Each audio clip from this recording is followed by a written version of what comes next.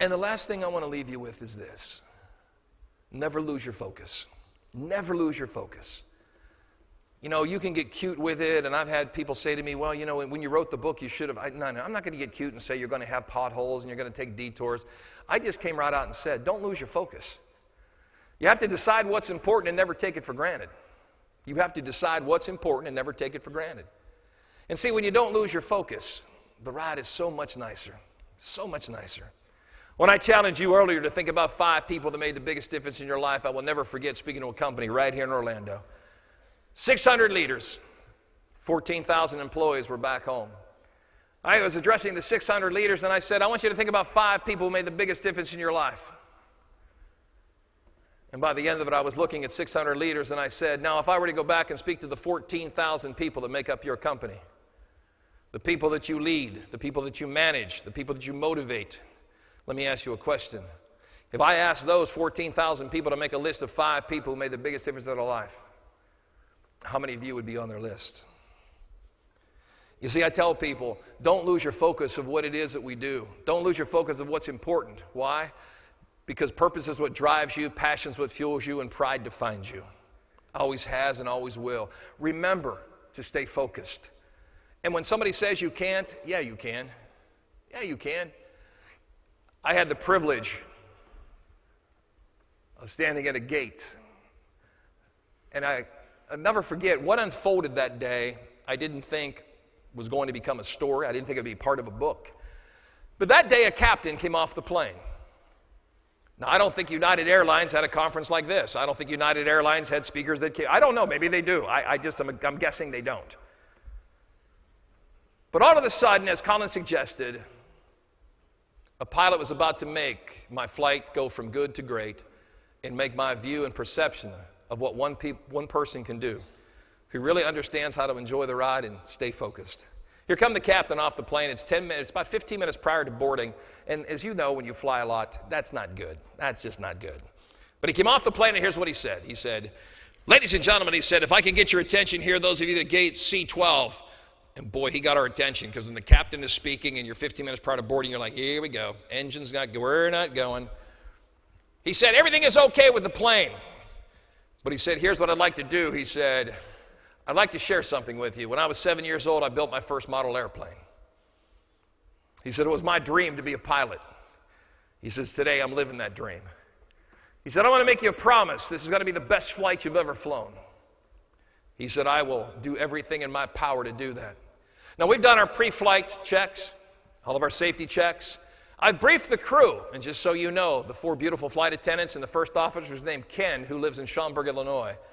They're ready to greet you, and they're ready to also make this your best flight ever. A couple of things we need to go over. We'll be at 37,000 feet. He told us the nautical airspeed. He gave all the statistics, and he said, now for those of you that don't like stats, let's move on to something else. Frankie, please stand up. A little boy stood up, and I was standing here, and this little boy stood up over there. He said, this is Frankie. He represents one of 82,000 unaccompanied minors that fly every year. He said, Frankie will be in seat 6A. This is Frankie's mom. Frankie's mom is sending him to see Grandma in Sacramento for a week, summer vacation. If you're in row 6 or row 7 or any close to Frankie, please do me a favor, make him feel welcome. Now I'd like to talk to the 10% of you, according to statistics, that have never flown before. No. I don't want to talk to you. I want to talk to the 90% of you that do fly. There are 10% of the people in this gate area, which represents about 15 people. I'd like you to do me a favor. You'll find 15 people that don't know where to put their bag. You'll find 15 people that weren't prepared to get on it or digging for their glasses and they're holding up the aisle. There are 15 people that represent your grandmother, your grandfather, your favorite uncle. They represent your wife. They represent your daughter. They represent somebody. He said, please be kind. Help them. Ask them, do you need? Just know that we live in a great country that was built on great, great people. Be those great people today. He said, I love what I do. And he said, help me do it. He said, now, before I get on the plane, and he pointed to a row that I was standing in, he said, for all of you, and of course I was standing on the red carpet where all the flyers, were all there, the plutonium, platinum, bronze. He said, and for all of you, he said, I've stood here and I realize, he said, there's probably 12 of you in that line. You fly 100,000. He said, 1.2 million miles you'll fly this year. Thank you so much. My wife and my 3 girls appreciate your loyalty to our brand, because your loyalty to our brand allows me to continue doing what I'm doing. You could have heard a pin drop. I turned around and I saw another 100 people standing outside that weren't on our flight leg.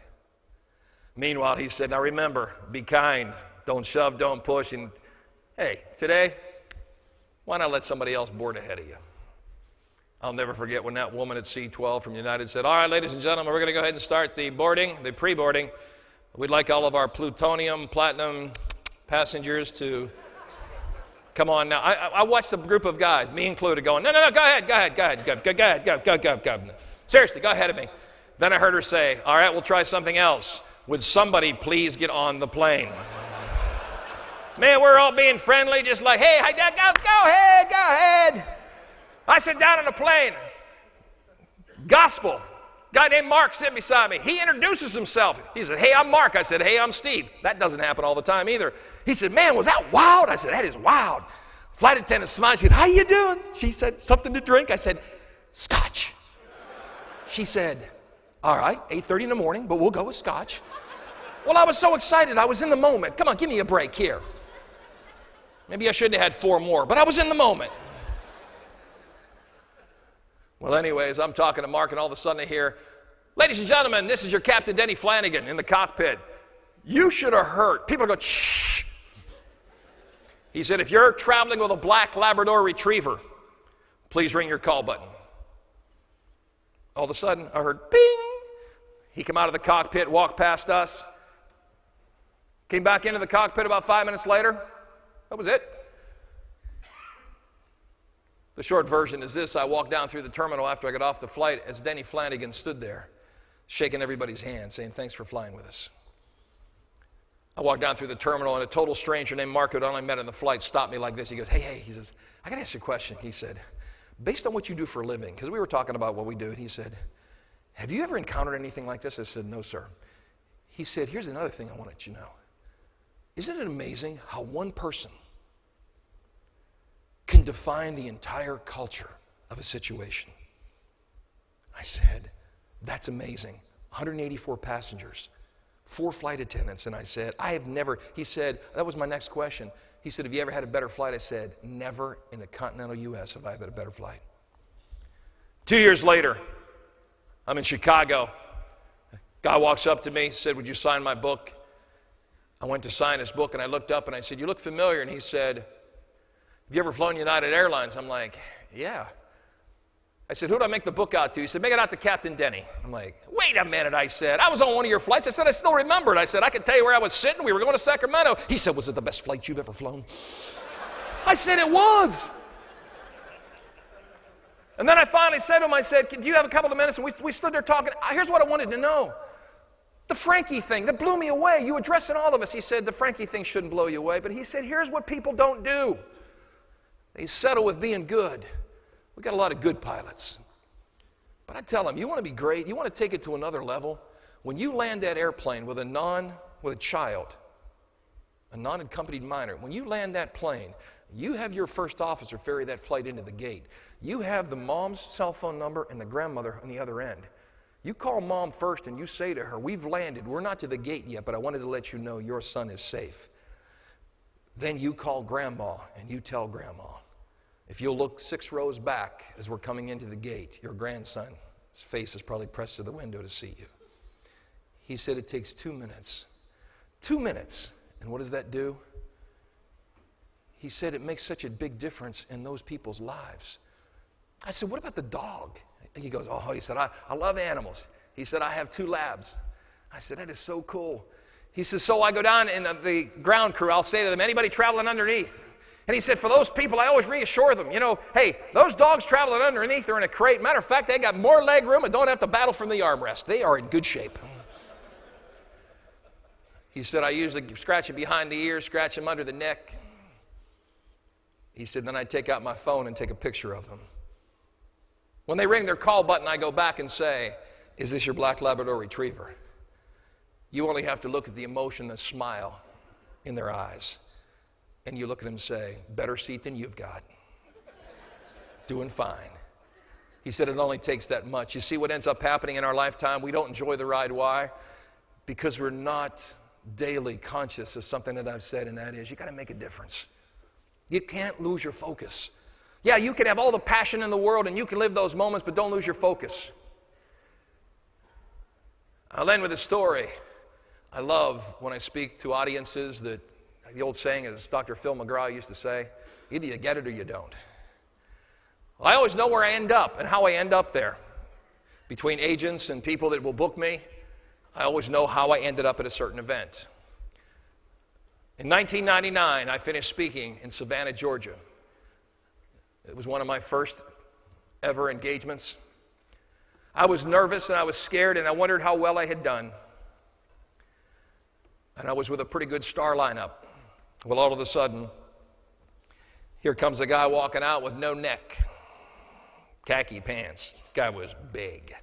Didn't have a lanyard and a name badge, and I didn't even think he was at the event. But he walked up to me and said, and I quote, "I need you, and I need you bad." I said, "You are?" He said, "I own a construction company." He said, "I want you to speak at my annual employee meeting." I said, "I'd be honored." I said, when's your meeting?" He said, "July." I looked at him, and I'll never forget when I said, "Well, wait a minute." I said, "July." I said, "That's only a few weeks away." I said, "I'm probably already booked." He said, "I'll pay anything." I said, "It's your lucky day." He said, "Aren't you going to check your schedule?" I said, "Funny how that date just seems to be open." He said, "That's what I like about you. You're funny." He said, "I hired a speaker last year, Armani, Gucci, Rolex, perfect hair, perfect kids, perfect wife." He was perfect. He said, "My guys hated him." He said, "They're going to like you." I said, "How do you know they'll like me? You screwed up half your life. My men can relate to you."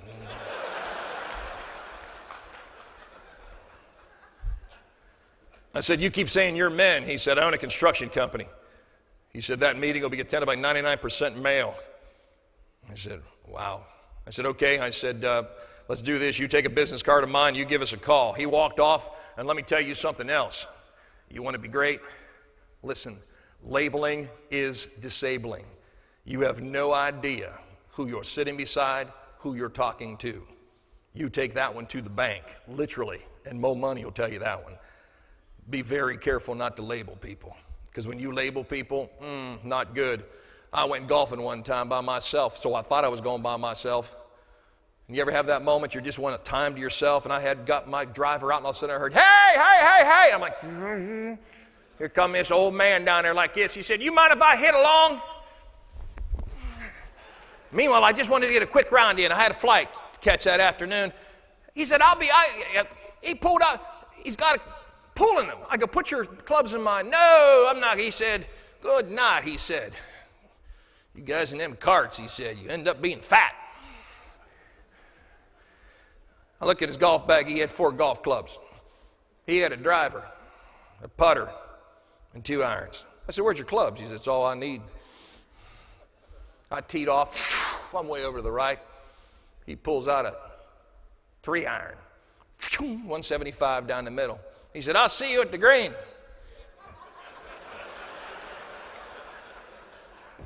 By the 5th hole, his phone rang. You'll love this one. Old guy digging for his phone. He doesn't even know how to answer the phone. I said, "Flip it open."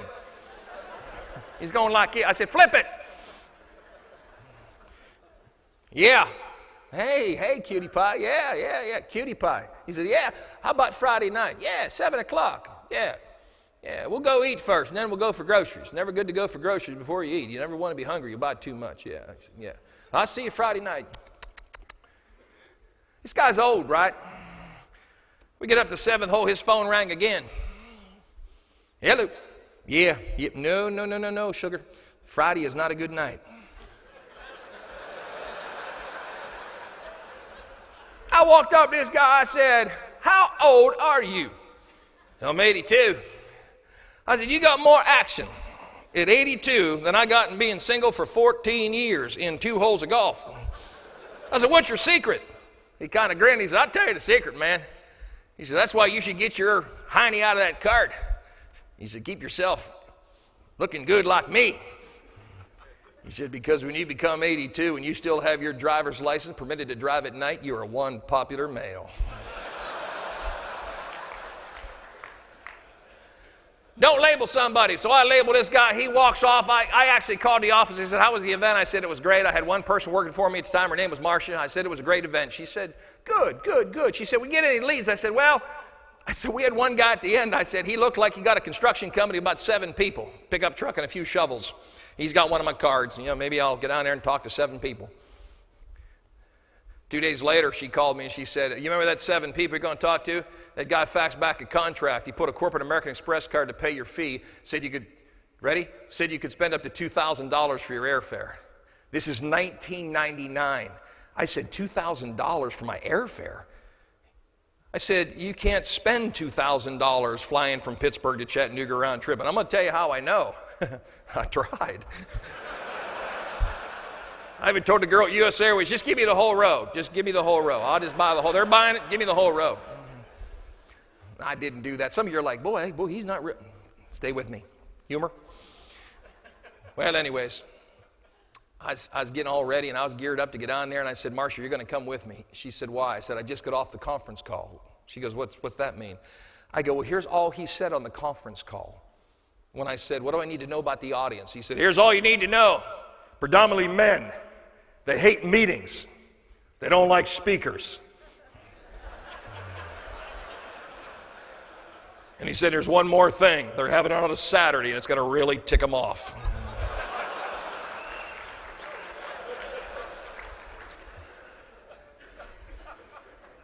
I said, you're going with me. She said, what am I going to do? I said, you're going to protect me. There's going to be 500 negative, angry men sitting in a ballroom on their day off. They're not going to be happy. You're going to cheer them up that morning. That morning came around. We didn't have banquet-style seating like this. We had classroom-style seating, and Mr. Genius here decided, make big tent cards. That way I can interact with you and get to know your name. I said to Marcia, I said, get their names real big. Whatever you do, get their names real big. Finally, after 20 minutes, she said, I know how to write a person's name. She said, here, I'll tell you. I'll show you. Bill, B-I-L-L. She said, I got it. Get upstairs. You're nervous. I said, I'm scared to death. She said, come back down when you're all relaxed. I'll take care of the name thing. I come back down 30 minutes later. First thing this guy said to me?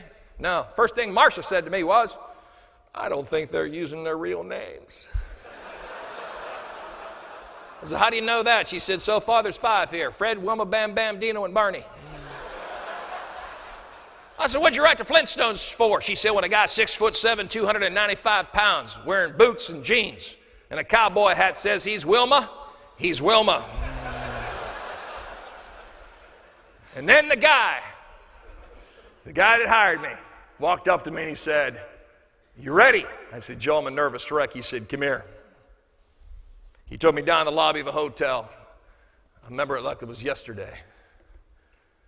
He sat me down. He said, I like you. He said, man, you're real. He said, these guys are going to like you. He said, don't be nervous. He said, they put their pants on the same way you do.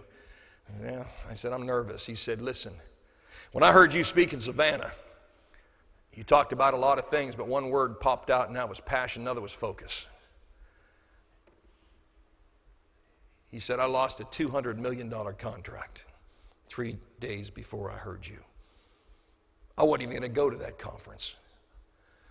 I sat at a dinner, my wife with one of my clients and his wife. And when I looked and said, why?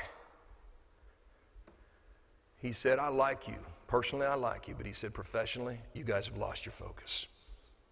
You take too much for granted, and you've taken us for granted. He said, I'm going to bid it out.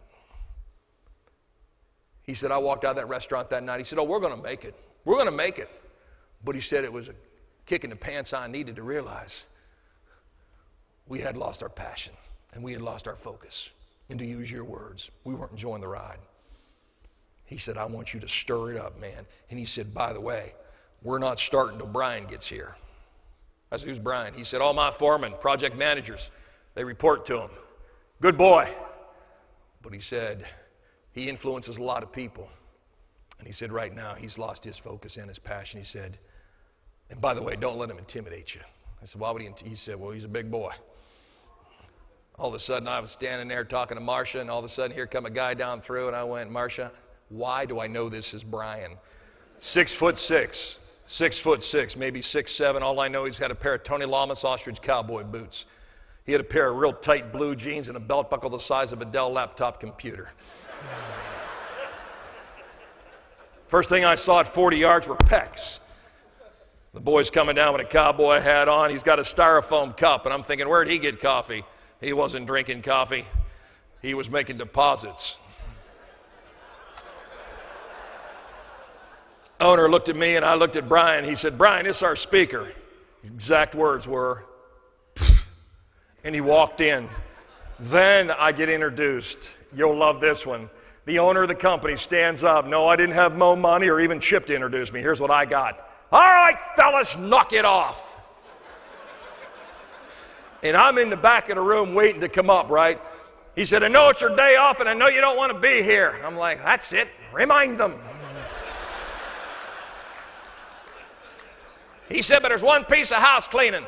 Don't you dare do to this your speaker what you did that guy last year. And I mean, I'm like, what in the world did they do to this poor guy? Meanwhile, I'm all wound up. I know some of you find that hard to believe. I got all wound up, and by lunchtime, I'm up there thinking, oh.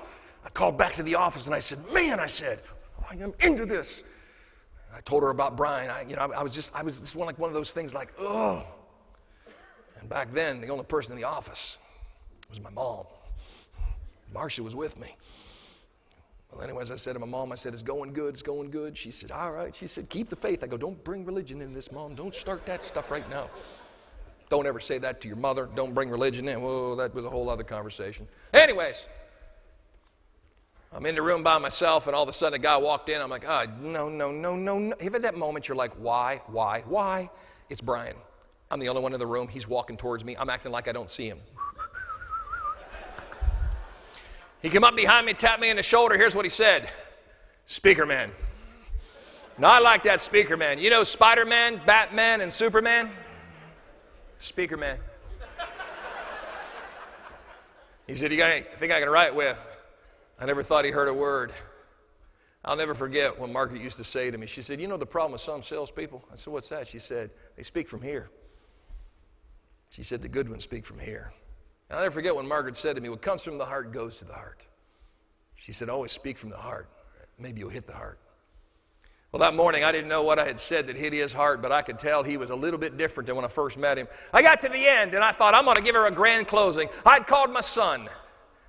And those that know me and my family know my past.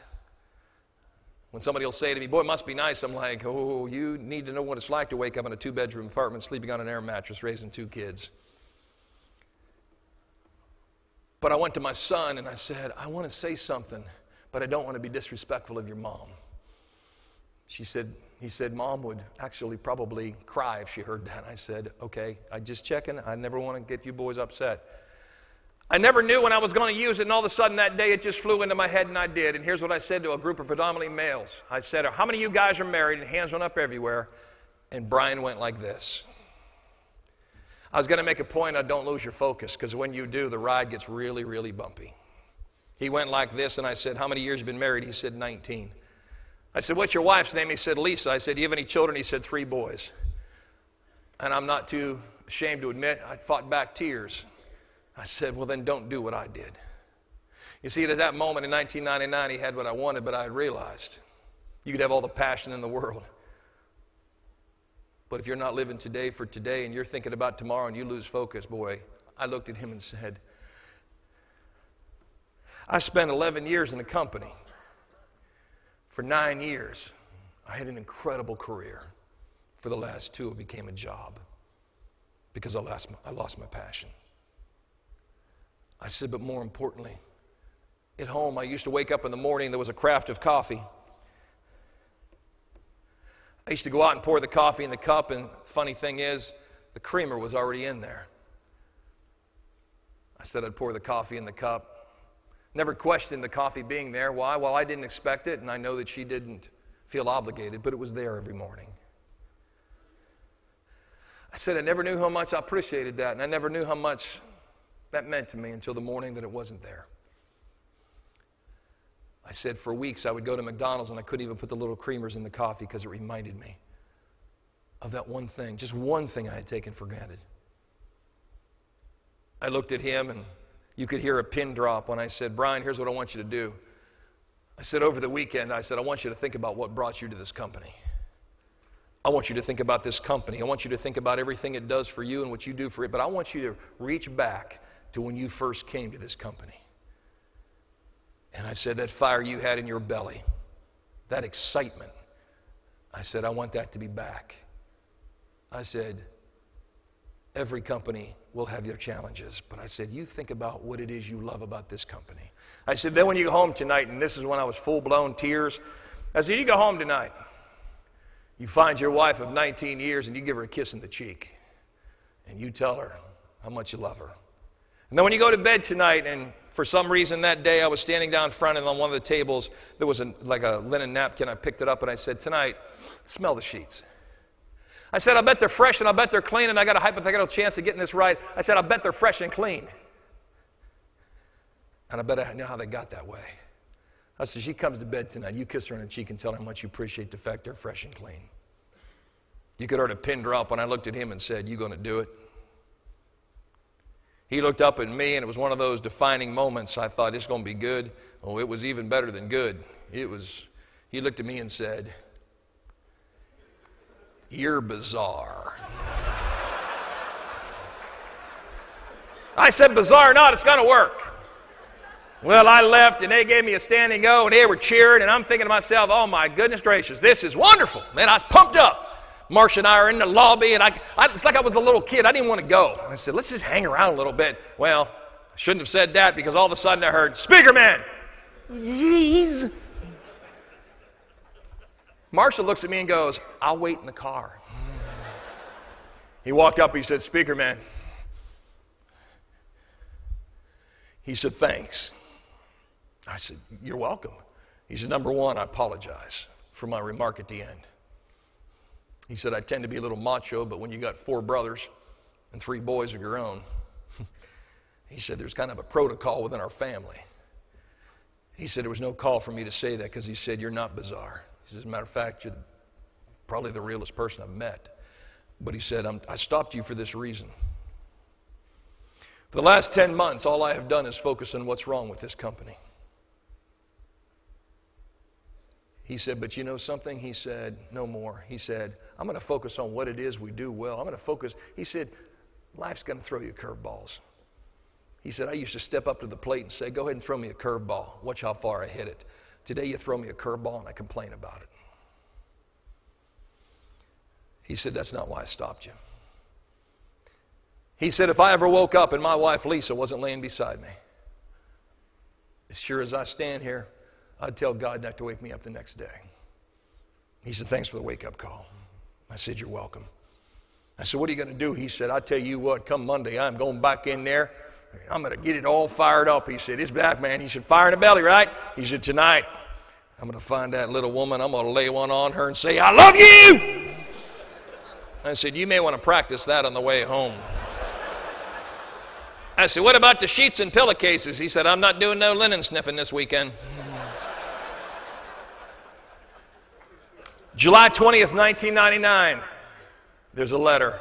I've got a background in sports. I've got a chance, as I said last night to a couple of people, to meet some very, very, very interesting and neat people in the world of sports. But if you come to my office, you won't find any memorabilia. I reserve that for my game room. But in my office hangs a letter, which has defined my company and has defined me as a speaker for years. The author of the letter is Brian. When I got the letter, I cried. I couldn't believe it. He said, thanks to you. And he went through all these things that gave me so many compliments, but he said, I had lost my focus. I lost my passion. He went through this whole thing, and by the end, as I was crying, he put, P.S. I even did the sheet thing. He had his phone number there and a work number and a page, and I was all excited, and I thought, man. And so at the urging of my mother, said, you need to call him. I'm like, Mom, you don't call back people that have been in the audience. I said, Mom, you don't understand. She said, call him. I'm like, all right, I'll call him. 3 weeks from the day I'd spoke down there, I picked up the phone, and his home number I called. He said, yeah. I said, this is Steve Gilliland. He said, who? I said, the speaker from Chattanooga, to which he said, do you have any more of those tips? I said, tips. He said, I like stuffed pork chops, white gravy, green beans, mashed potatoes, coleslaw, buttered carrots, and homemade biscuits. In 19 years of marriage, I've had my favorite breakfast food, my favorite dinner food fixed in the same day only 3 times. Since you've spoke, I got it again. Wait to hear this. Said she even gave me a massage.